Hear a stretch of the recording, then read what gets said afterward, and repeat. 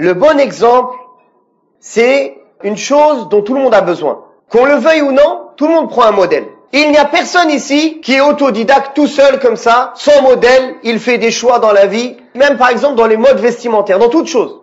Il voit quelqu'un le faire, ou bien il apprécie et il s'habille de la même manière, ou bien il n'aime pas et il ne s'habillera pas de la même manière. Dans les actes, dans les paroles, dans toute chose, le modèle et le bon exemple, c'est très important.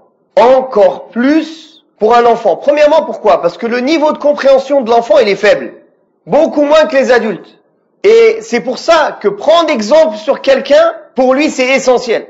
Deuxièmement, le modèle exemplaire, il fait naître chez l'enfant la certitude que les nobles caractères ne sont pas uniquement des paroles ou une moralité dont on parle, mais qu'on ne peut pas pratiquer. Il voit que c'est une chose réelle, qui existe.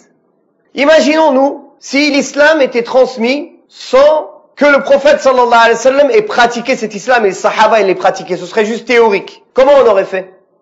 Mais du fait que le prophète sallallahu alayhi wa sallam, il l'a montré en pratique, le Coran, comme on va le voir plus tard, et les sahaba radiyallahu anhum, ils l'ont mis en pratique, ça nous a aidé à voir que c'est possible de mettre en pratique ces théories-là.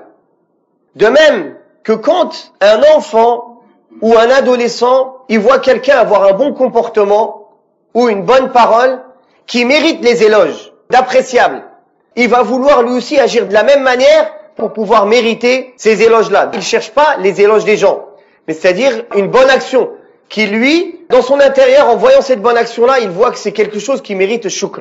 Alors lui aussi, il aimera aussi faire cette chose pour que lui aussi, il soit considéré comme quelqu'un de bien. Bien sûr, le croyant, c'est auprès d'Allah, et le mécréant, c'est aux yeux des gens, ou bien le croyant qui est à la foi faible, il va chercher l'agré. Et comme le prophète sallallahu alayhi wa sallam dit dans le hadith, où Allah Ta'ala dit à Jibril, « Ya Jibril, j'aime un tel, aime-le. » Alors Jibril l'aime et il dit aux gens des cieux, « Allah aime un tel, aimez-le. » Et cette personne, il est aimé par les gens de bien sur terre.